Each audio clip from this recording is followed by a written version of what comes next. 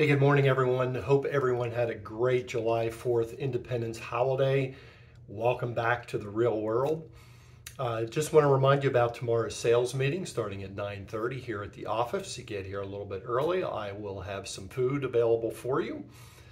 Tomorrow's sales meeting is going to revolve around controlling the narrative.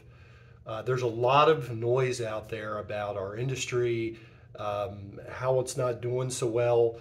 I'm going to share with you some information that you can use with your buyers and sellers to get them off of the fence and get them to make some decisions, because the press and the media are really controlling the narrative right now, and it's up to us to reverse that course.